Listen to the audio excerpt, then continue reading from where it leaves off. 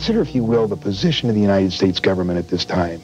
They proudly thought of themselves as the most powerful nation on earth, having recently produced the atomic bomb and won World War II with it. They had built a jet aircraft that exceeded the speed of sound in flight, or would, in October of '47.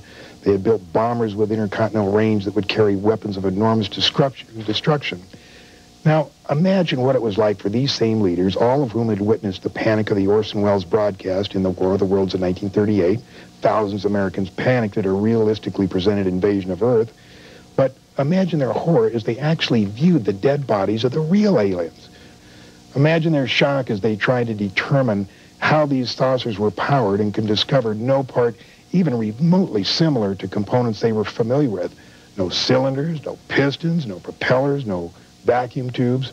It's only when you fully understand the overwhelming helplessness the government was faced with in the summer of 1947 can you comprehend their perceived need for a total, thorough, and sweeping cover-up to include the use of deadly